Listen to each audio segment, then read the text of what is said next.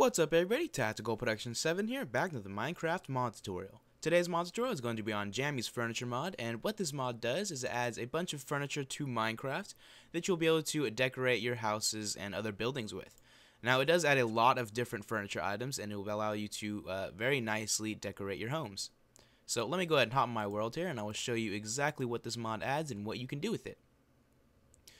So you can see I built a new home over here. I am still in my normal mod world. As you can see, I have the castle over here, and the floating lake house over there, and then my newly added tower and all that stuff in the distance.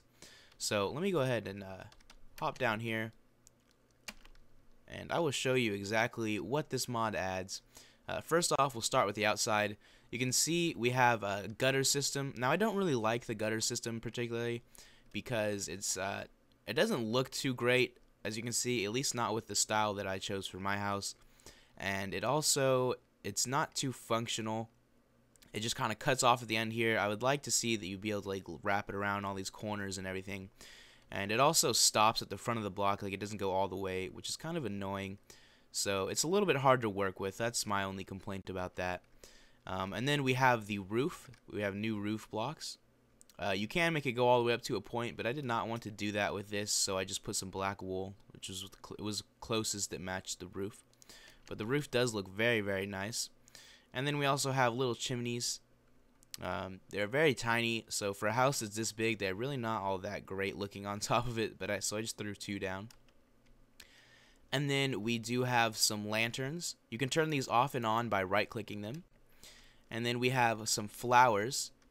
This is not a planter box that's added by it. I just went ahead and made this with some trapdoors and grass. But yeah, we have some nice looking flowers here. So that's pretty much it for the outside of the house. Now when I'm walking up, you can see I do have blinds in almost all the windows. So I'll go ahead and show you those. So here are the blinds. The blinds to me look very realistic and just very nice, except for when you close them. When you close them, they do look pretty ugly and bland. From the inside of the house anyways. So you can see like when you're looking through a window and the blinds are closed, they actually look very nice, but when you're looking from the outside in. But when you're in the inside of the house and the blinds are closed, they don't look all that great. And they do actually block daylight, so if you have them closed, it will be a lot darker in your house. Excuse me, I'm a little bit sick right now, so I need to clear my throat. So up here we have some lights, and again you can turn these off and on by right clicking them. Here is a bunch of different table pieces put together to make a dining room table, and then we have chairs set around it. You can sit in these, although I'm not sure why it does this. I'm pretty sure it's just some sort of bug, but you can see I am like hovering above it instead of sitting down in it. This is a beta version of the mod, so that could be a reason why it does that. And then over here we have some mob heads.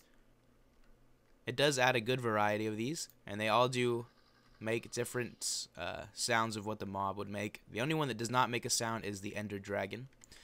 And then of course over here we have some kitchen cupboards. These ones have a tabletop to them. These ones are called the upper kitchen cupboards. They don't have a tabletop to them, as you can see. And then here's a rubbish bin. And we have a sink here.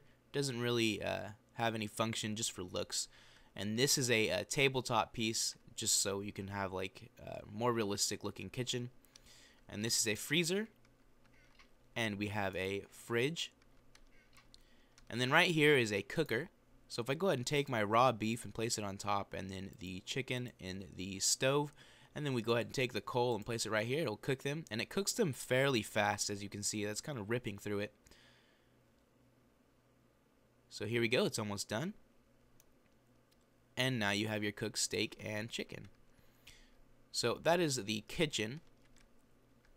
And then if we come into the bathroom here, you can see we do have a toilet. Again, you can sit on this by right-clicking on it. And it still does show that I'm like hovering above it, if I can get the view correct. So I'm pretty sure that's just a bug that's in the mod that will be fixed. And we also have a kitchen sink, and then we have a kitchen cupboard. And then again, I have another rubbish bin in here. We also have a flower pot to hold your flowers. Looks very nice. And we also have a clock. This is probably my favorite item that is added by the furniture mod. If you go ahead and right click on the very top, it'll tell you what time of day it is. And the middle part you can actually store things in. It's called a hidey hole. And then here's the couches. The couches look very nice. You can make them as long as you please. This is just like a little short couch that I made. These are coffee tables, and then we have a TV on top of them. The TV is just for looks. It does not have any functionality. It's just there to be there.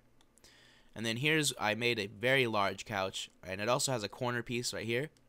So everything is just nice and smooth and flush. So if I go and come into this room right here, you can see I just set up 3 beds, just make it look like it has a big bed, and then I use some of the kitchen upper cupboards to look like there's like some nightstands and stuff like that. Put another TV in, and these are armchairs. You can sit in all the chairs, and again, I'm floating, so hopefully that gets fixed. Oh, need to close that. And again, here's what the blinds look like when they're closed from the outside. So that's everything for downstairs. Now if I go ahead and come upstairs, here's the cow head. Here's another bedroom I set up. So I set up a bunch of different bedrooms just to give you guys different designs you could work with or something like that. These are table lamps. You can turn these off and on by right-clicking them as well. And I also have some lights on the top. I forget what these lights are called. I think they're called overhead lights or something like that. And then here's another room. This room right here is pretty much identical to that other room. And then in here, I set up a nice little couch of a rubbish bin, nice little stand for the TV and the lights. And right here, I use the tabletops as shelves, so that's something you could do as well. And have our coffee tables with our lamps. Right here we have the zombie head. Over here we have a mantle.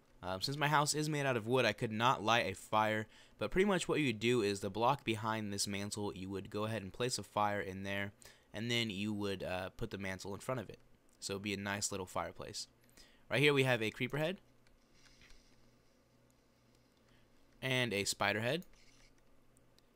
And here, this is the laundry room, just use cupboards again, and then we have the washing machine. With the washing machine, you can put all of your armor in here to repair it. Now, it does need to have a considerable amount of damage to repair it, so if it's still in the green, you will not be able to repair it, I've found, unless that is a bug. But you go ahead and just put a coal in here and put all your armor in there, and it will repair your armor. Over here, we have another bathroom with a nice view. And then some more couches, and here's the last head, which is the sheep head. Some more flower pots and a lot of lighting. And if we come out here, you can see the lanterns again and all the seating arrangements for the balcony. So yeah, that is the furniture mod, and here's the house that I built with the mod to showcase it. So it's a very nice mod, probably one of my favorite mods just because it makes Minecraft have a more realistic feel to it, and it's just, you can build awesome houses with it. So I now need to clear out my Minecraft jar. After I do that, I'll be back and I will show you how to install. Okay, so what you need to install this mod is some sort of archiving program, which is something like 7-zip, WinRAR, or WinZip. I will be using WinRAR in this tutorial, but all of the archiving programs will work relatively the same way, so you can use whatever you prefer. Then you'll need to download Minecraft Forge and Jammy's Furniture mod itself. So to get Minecraft Forge and Jammy's Furniture mod, I'll go ahead and give a link to these 2 pages in the description. So first off, for the furniture mod, if we go ahead and scroll down, you can see we have a link to go and look at all the recipes and what the blocks do. But we will be downloading the version for 1.3.2, and as I said, it is in beta right now, so there are some bugs that need to be worked out. But you want to go ahead and click on download, and this will bring us over to an AdFly. It'll say please wait 5 seconds up in the top right hand corner. After that 5 seconds is up, a yellow button saying skip ad will appear. Once you see skip ad, go ahead and click on that and we'll automatically download the mod. So that is how to download Jammy's Furniture mod. Now for Minecraft Forge, if we go ahead and come to this link, this page right here, we will be downloading the universal version. And you can either download from AdFly or direct. Whatever you prefer to do, keep in mind downloading from AdFly will help support the mod creator. So that is how to download all the files you will need to install this mod. So when you're ready to install it, go ahead and come over to start.